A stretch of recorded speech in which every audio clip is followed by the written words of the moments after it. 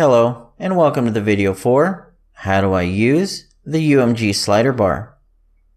I've gone ahead and created a quick example. We're going to go over the parameters first and then work on our example. The slider bar itself has the appearance, style, and event section. Under appearance we have the value.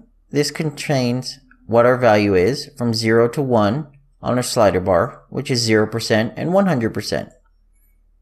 We have our orientation, which is either a horizontal or a vertical progress bar.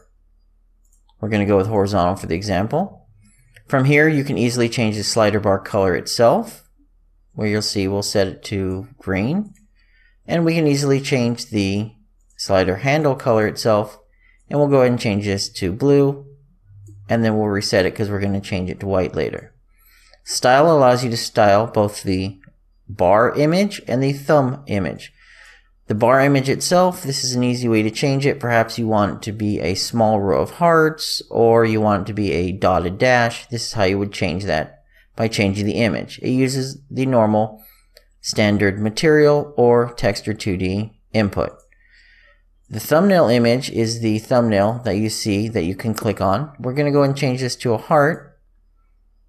And as you can see, we now have a heart for a thumbnail. If we change our value, you can see it slides across.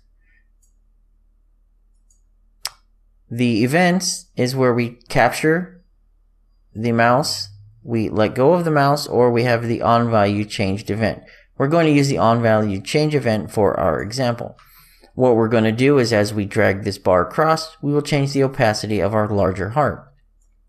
I've gone ahead and already created our events here, and as you can see, what we're going to do is we're going to take our heart image and we will change the opacity based on the value of the slider bar. Now if we go ahead and hook this up and run our example, you will see as we change it, it will go up or down. But you also notice that it started off full, and then when I immediately changed it, it went to black. That's because by default we have not set up our slider bar to actually match. You can use that by getting the values. In our event construct, what we're going to do is take our heart image, get the opacity, and set the slider bar value to be that value. So now when we run this, you'll notice our slider bar is set to the top automatically, and it's synced up to our opacity. So there you go. There is a quick example on how to use the UMG slider bar. You might use that in a settings menu, for example, to control your volume, as well as many other options.